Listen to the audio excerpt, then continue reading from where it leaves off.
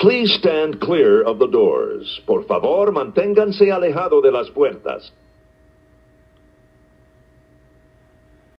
Hey everyone, welcome to Al's Adventures. So I recently had a chance to sit inside my favorite monorail again, Monorail Lime, the one I got my wings in.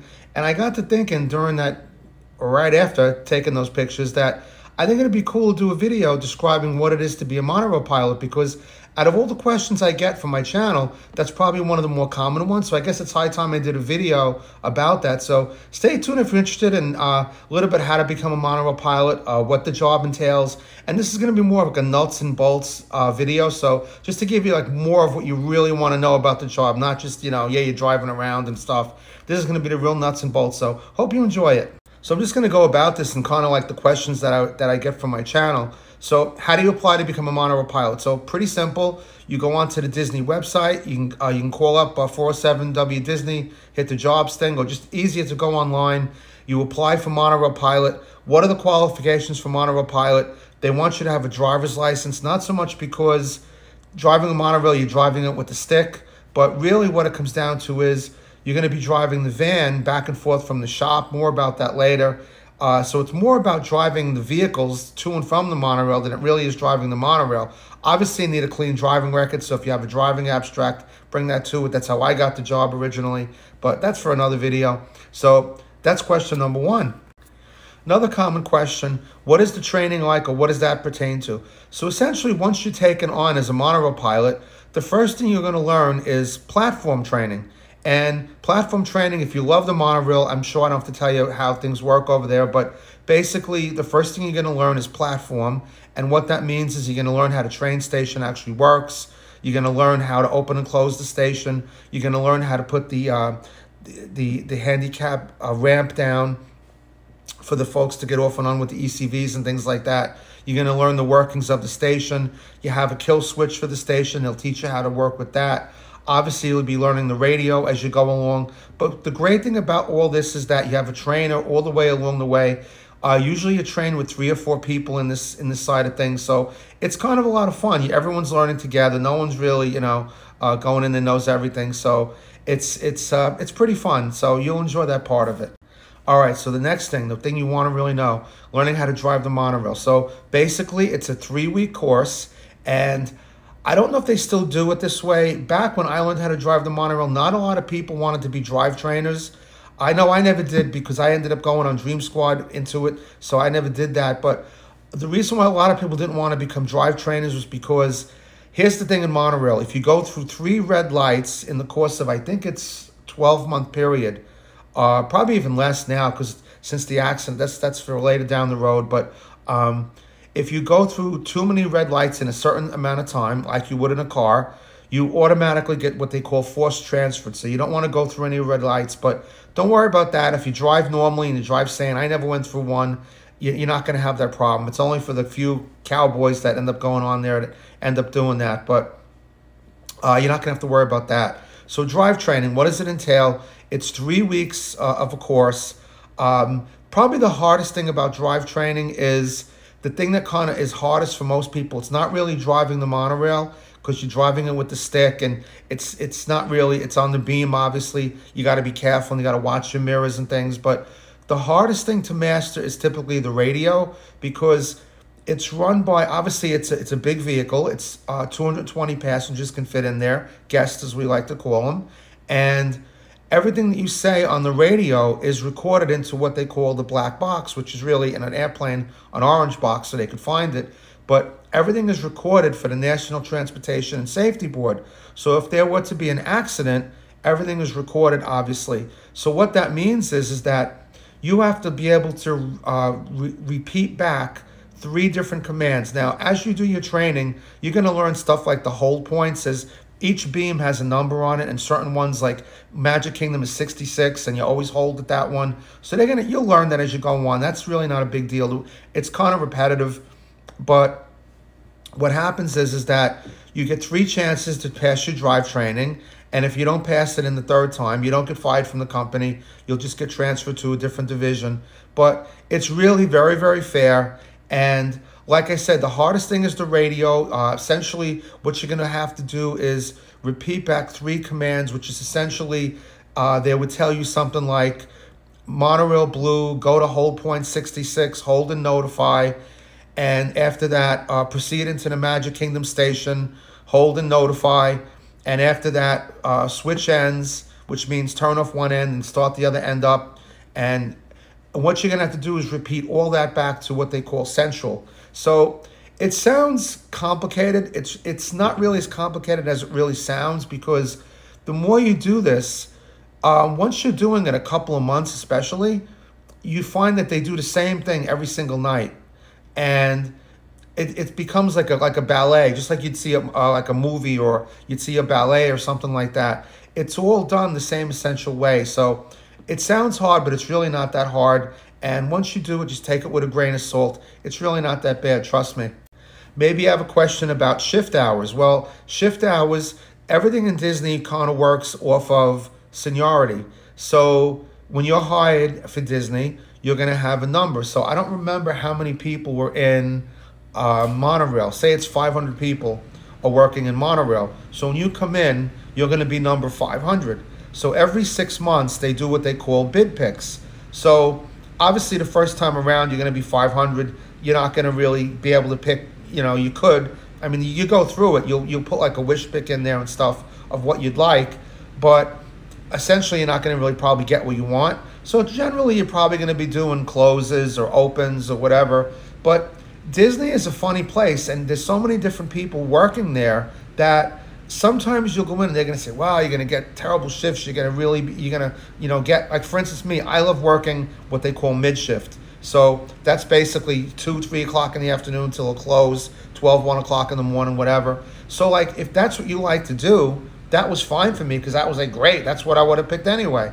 When I worked security, I had a friend of mine. He had the highest seniority in security, and he didn't want to be off on the weekends. He basically wanted to be off on Wednesdays and Thursdays because he was a troop leader, and they did a lot of stuff, the meetings and stuff like that. So a lot of times you really don't, you really can't go by that. So just kind of go with it. And Disney is really, really good. They give you a wish list in terms of what for instance, like they'll give you a wish list as to, do you want to work, Epcot Beam? Do you want to work resorts? Do you want to work morning? Do you want to work night?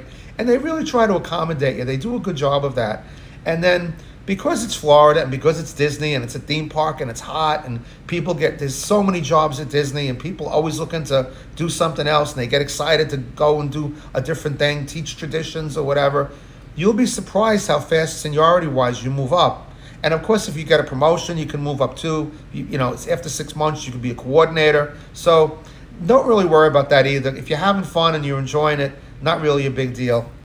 Random question I get too. How many monorails? Like, people who know monorails know that there's 12 monorails, and where do you park them? Well, behind Space Mountain, and you might have ventured on this road along the way. It's kind of like closed off to guests technically, but because Disney University is back there and there's a residence back there and stuff, people can kind of wander back there. And so anyway, the Monorail Roundhouse is right near Disney University. It's near what they call Facilities Way. It's a big building. I'll put a picture of up here. These are all pictures, as a matter of fact, that I got off of Google as a cast member. I'm not in the company anymore, but you don't want to be taking pictures if you're a cast member. Disney gets very aggravated with that, and you can get written up with that. So these are all pictures, and I want to go back and work there one day. So these are all pictures I got off of Google, but trust me, this is the Roundhouse. And right below the Roundhouse is the where they park the steam engines. So monorails on top, steam engines on bottom. Fascinating building. 12 monorails in all, and they could fit, I'm gonna say we could fit 9 of them inside the actual Roundhouse, and the other 3 monorails stay out. One will stay at Epcot, maybe one will stay at Magic Kingdom, one will stay at Ticket and Transportation Center, whatever they decided, and it's random depending on what color or whatever. Another question that I oftentimes get is, when can people sit back in the bubble? Now, I was really lucky. When I drove monorail, I drove it right before the Year of a Million Dreams. Actually, I started driving it when that started. So anyway, that was 2007 when I started driving the monorail. I was kind of lucky. It was 7707. I don't know if that meant anything, but anyway, we were able to put people in the bubble back then, which is in the front, and it was fantastic. And I love guests, and it's my favorite thing to deal with the guests and work with them. So after the accident, and I'm not going to go into this whole thing because if you know Monorail, you probably know about that. That on it was, what was it, 7/5/2009. Monorail Pink backed up into Monorail Purple, and one cast member passed away. So as a result of that, they don't allow guests to go in the front bubble anymore. And I really wish they would.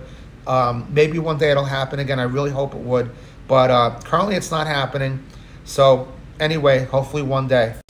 Oh, so I just had a thought. I wanted to finish my thought on the drive training. If you join Monorail, and if it's like it was before, drive training might take a little bit of a while. You might be on platform a little bit, maybe longer than you want. Hopefully not too long. Like I was telling you, the drive trainings on Disney for the Monorail, years ago when I learned, there was only like 3 trainers for the morning, 3 at night. And the reason for that was, I was telling you about the red lights. The rule on Disney, at least back then, was that if I became a drive trainer on Disney and I was training you, then if you went through a red light while you were training and you weren't listening, it went on my record. So a lot of people, you know, and you only get like $1 or $2 extra an hour to do training for Disney. I mean, I love doing training. The only division I didn't do it in was Monorail, because like I told you, when I was on Monorail, I went over to guest relations and then found myself loving operations, and I stayed in security, and then I ended up cross-training into merchandise. But that's the only reason why I didn't do it there. I would have probably done it, certainly on Monorail, but that's why a lot of people don't do it. So if you're waiting a little bit of a long time, that's the reason. So the inevitable question that I always get, and which I actually can speak on this, the Monorail accident of 2009. So first off, I want to say that I think, as far as my recollection goes, there's only been 2 people ever killed on the Monorail or associated with the Monorail. One was a guy who had fallen, who was a track guy, beam guy, who had fallen, didn't secure his harness. I think he fell down. That was one. The other one was a cast member who died when the monorails collided. So that being said, the Monorail is probably, definitely the safest division, safest place you could work, safest place you could be as a guest out of all the places in and around Disney.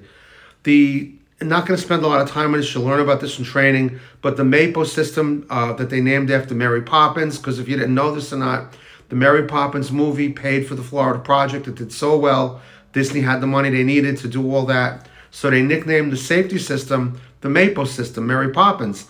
And that is an amazingly safe system. It was designed way back, you know, before Walt Disney World opened, and they kept updating it. And the fact of the matter is if you have, they call it the block system, because just picture like a city block, right? So each monorail, if there's a monorail within a city block of each other, the system automatically puts up a red light.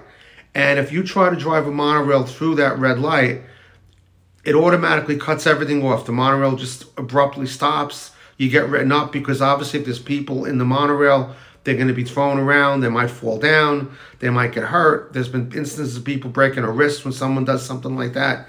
So it's a big infraction. But the result of the matter is the monorails don't crash.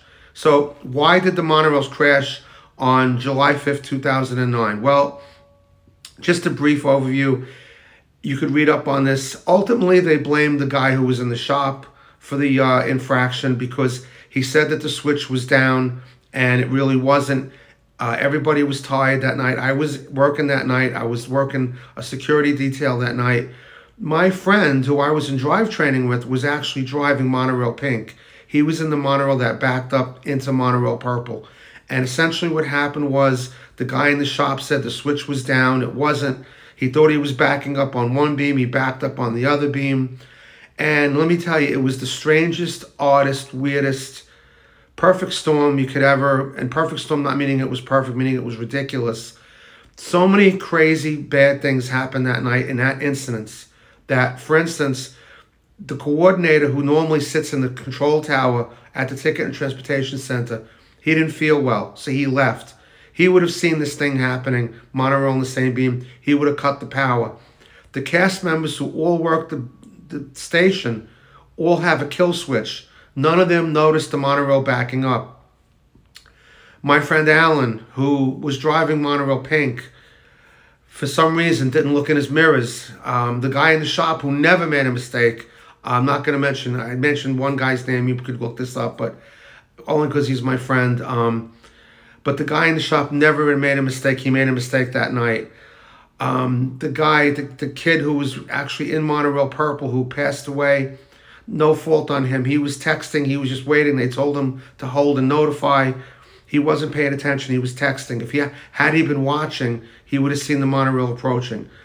Just so many strange, weird things that happened with that incident. And I'm not going to spend a lot of time with that. But just so you know that this was the most crazy, ridiculous, weird thing that ever happened in the course of Monorail. And because of that, they don't put guests in the front anymore. But just so you know, it was a very strange thing. And it probably would never, ever happen again. It's like, I don't know, winning the lottery and getting hit by lightning and whatever all at the same time. And so enough of that. Next question. Oh, based on the last section, you might be wondering how the crash actually happened if you have the MAPO system. Well, when you're at the switch, which there's one switch there, there's a couple of switches, but that's why this happened. When you're at a switch, you can there's a MAPO override feature where when you're in the monorail and the shop tells you you can MAPO override, there's a red button on the monorail panel. You can look back on it and I'll show you that you press that button and you go like very, very slow, 3 to 4 miles an hour over the switch. And this is what happened. They told him it was okay. He MAPO overrode it. And this is how that happened. So normally that would never happen. So if you're wondering how that happened in that whole situation, I figured I'd clarify that. Oh, so you're probably wondering what happened with the lawsuit. Again, you could look all this up. Oh, and I just want to let you know that all the photographs that are in this video, I took off of Google. As a cast member, they don't want you taking photographs, especially backstage. So all of these I took off of Google. They're not mine.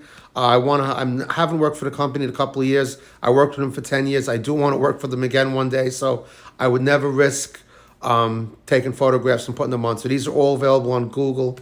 That's where I got them from. So you might be wondering what happened with the lawsuit. It was a non-disclosure agreement, but essentially Disney was at fault as far as I could read. And the essential thing was that there was a lot of things that happened, but at the end of the day, one of the things they used was, and you know, it's funny, Disney's a magnificent, wonderful company, but sometimes they cut costs in very strange ways.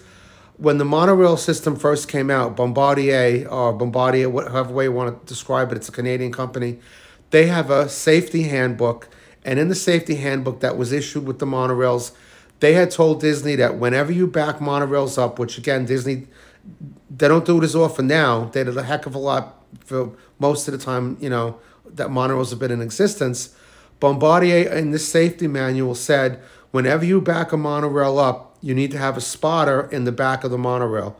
Now, Disney, in its infinite wisdom, they never wanted to pay for a spotter in the back of the monorail, and because this feature was in that safety guide, I think that was the basis of the fact of why the ruling went against Disney. And so I don't know what the exact amount was, but the young guy passed away and his mom had the lawsuit going. So anyway, be that as it may. Oh, so I just thought of something else.